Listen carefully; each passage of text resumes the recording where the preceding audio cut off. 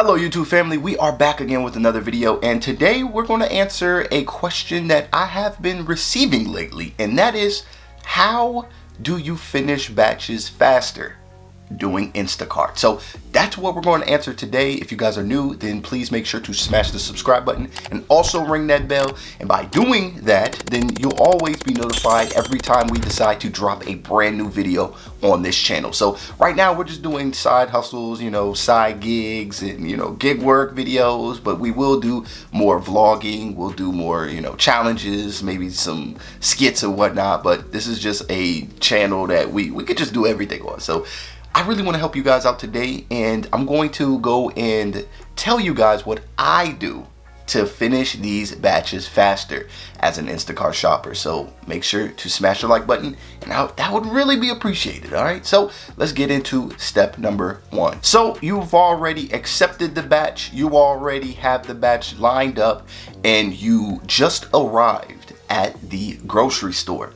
The first thing that I do at the grocery store is, I don't know what they're called, I guess you can call them cart racks or like cart sections. The section where you leave with your groceries and then you put the cart back after you're done packing up your car. Yeah, I park next to those, okay? Always park next to those. It's easy, so you don't have to run all the way back. If you like to run all the way back, then I would say park closer to the front of the store, but a lot of the times I'm not getting a spot closer to the front of the store. So I park next to a cart rack, and that is step one. Step two that I do is I always sit in the car for at least about another 3 more minutes, and then this is where I start to calculate a game plan. So I look at all the items that I have to collect in this store, and I start to make kind of like a map to where, what am I going to go for first, what am I going for second, and then what am I going to finish out with. So I do the frozen stuff later, so I go to that last. So I'm kind of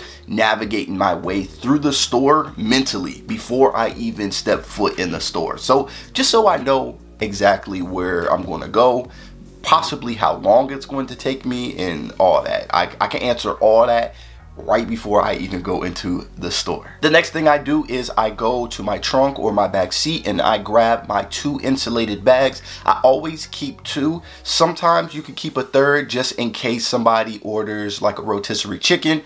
You want to keep your hots away from your colds, so the customer will receive a warm rotisserie chicken instead of iceberg, you feel me? So you want to pay attention to that. But typically I only go in with 2 insulated bags. If you need those big insulated bags and you have nowhere to find them, if you don't want to go to Walmart or whatever, then have them shipped to you on Amazon. I do have a link down below. This is my Amazon influencer store. I have everything that you could possibly imagine in this store, so the link will be down below in the description. Go check it out. You'll be surprised at all the things that I have in there, and we're going to be making updates to that store very soon. Majority of the time when I go into the store, the first thing that I go to do is I complete the list for all of the produce. I want to complete everything in the produce section first, because that typically takes me the longest time, because you have to check the quality of the produce, you have to weigh it sometimes. Like there's a lot of things that I have to do that I don't do for everything else, like the cookies and all that other stuff. So it's a lot easier for me to attack the produce first, since that does typically take me the longest time in the batch, and then after I finish that, I attack everything else. So after I do the produce, that is where I go and the easy stuff like the peanut butter, the cookies, the bread, like all the extra stuff like the chips, the soda, I do that. Those are all going to be like in the middle aisles pretty much. So everything that's pretty much not refrigerated, I'm attacking that first, and then after we're done with that, that is when I decide to go to the refrigerator. That's when I will go and get the milk, the orange juice, the cheese. So it has a little bit less of a waiting time in the cart while I'm shopping for everything else. So for somebody watching the video, you might ask me, when do I go and pick up the meats? I typically pick up the meats when I'm picking up all the other refrigerated stuff. I just don't like refrigerated items sitting in the cart too long, especially if I can't find, a certain cookie or something, or I gotta wait for the customer to tell me if they want a replacement or if they just want their refund, you know what I'm saying? So I try to keep all the codes as cold as possible. The only exception is, of course, the produce, but we keep all that in the insulated bags anyway. I put everything in the insulated bags, and we try to keep that at least chill because it's usually open 9 times out of 10, but you know, yeah, that's pretty much what I do. So what's worked for me after I get the milk, the cheese, the eggs, that's usually when I go to the frozen section. Sometimes I go to the frozen section before I go to get the milk, cheese, and eggs, but it's kind of all up on you. There's not really too much frozen stuff that people get in my area, I guess. I'm not really in the frozen section that often. Maybe somebody will get like 2 pizzas, but that doesn't really take me too long, okay? Usually all the pizzas are with each other. All the potatoes or the fries or the tater tots are with each other. So it's very easy to find these products, like the microwave meals and all that stuff. So that's typically easy. So I kind of save that for last.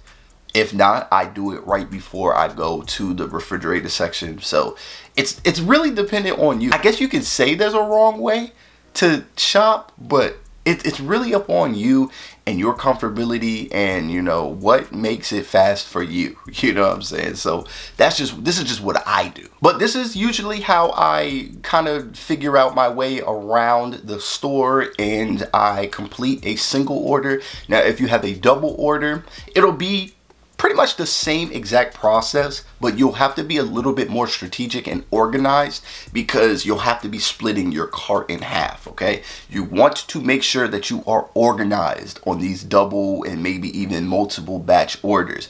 Just because if you're not organized, it is going to cost you a lot of time when you hit that register, because now you got to go back into your batch. You got to look at what is in group A, what is in group B. Then you got to separate everything. That is a headache. I've seen an Instacart shopper do that, and I just felt so bad because it's a lot of work and it's a lot of stress because you got a line behind you. The cashier is like, yo, like what? And then if they scan the wrong thing, you got to tell them to give you the little refund back, bro. It's bad. So don't sit there and not be organized, because it will hurt you and it'll cost you a lot of time at the end. The one thing I can recommend for you guys that are having trouble out there with these multiple batches or these multiple order batches, cart dividers. Cart dividers are something that is very simple. It's literally easy to bring into the store and just have a cart divider in your cart, bro. And they're in my Amazon influencer store. So if you want to check that out, then link is already down below for you guys in the description. After you've gathered all of your items, now it's time to cash out. Please make sure that you have your card before you even hop out the card to do your batch. You should always have your card. I always had it on a clip on my belt loop, so I never had to dig in my wallet or anything else like that. It was always in front of me and I always knew where it was. But when you hit the checkout line, you want to try to help the cashier out a little bit.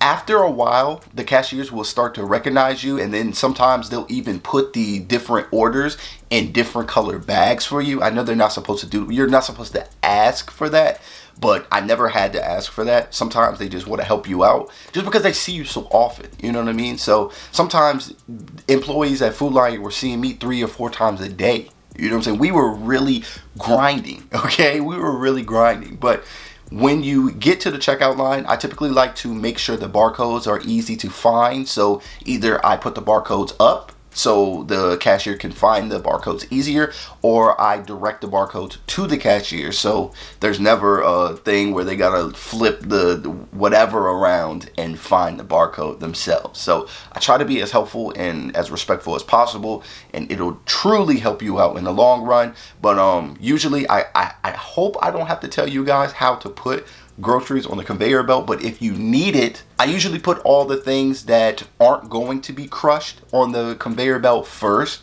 and then that's when you put your chips, your bread, your eggs, just in case, okay? Just in case, because before I was not a shopper at all, okay? I was going in there for a couple items and that was it. So I could just throw items on there. But now that I'm shopping for other people, you got to make sure that you're, you know, organized, and make sure your eggs not getting cracked on the way to the customer, because you're not gonna get a good rating after that. Now, after all of the items are bagged up in each group, or you know, if it's only one order, then I would put all of those bags, I would tie the bags so nothing can fall out. I will put those bags into my insulated bags, and then I will push my cart straight to the car, drop my 2 insulated bags into the cart, and then push the cart into the cart rack, and then I am off. Either that's the point where you message your customers saying you're on your way for delivery, or you just head to the customer for delivery because they'll be able to see you on their map. So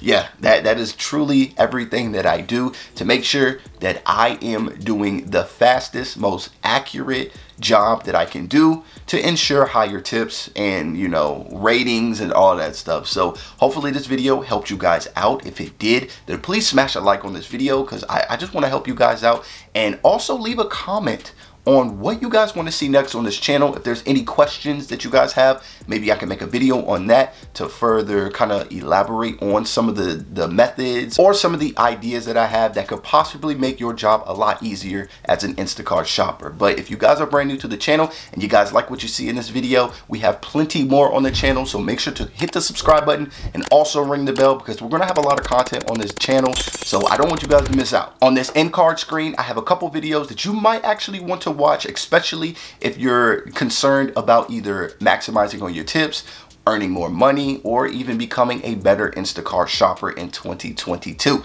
Make sure to watch these videos. I have a whole playlist, so go check those out. And thank you guys so much for watching, and I will see you guys in the next video.